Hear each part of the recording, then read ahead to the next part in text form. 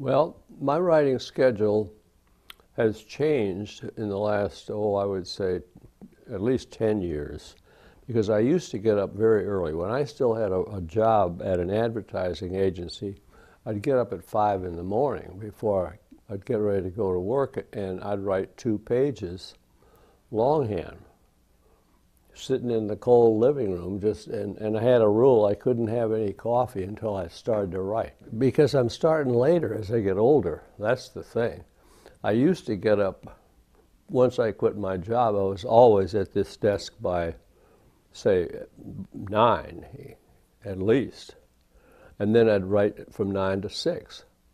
Now I get here closer to noon and write until 6. And get less accomplished, fewer pages, but still my interest in what I'm doing has held up.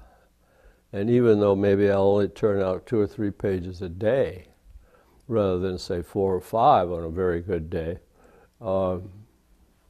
it works. But the thing is, from the beginning, I've always written by hand. I've always used a pen.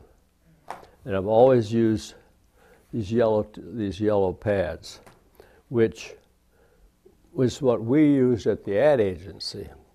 Everybody, all the writers got these yellow pads, as many as they wanted. And I took a few home with me when I quit the agency, and then have been ordering them from printing companies since then.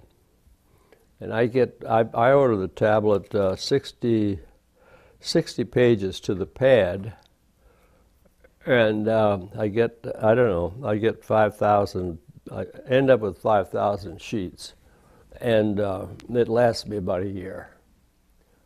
Wow. But I've always written by hand, because the first time I began to write a story, I was typing it out on a Royal Portable, and I'd type a line and say, no, I don't like that, so then I'd X it out.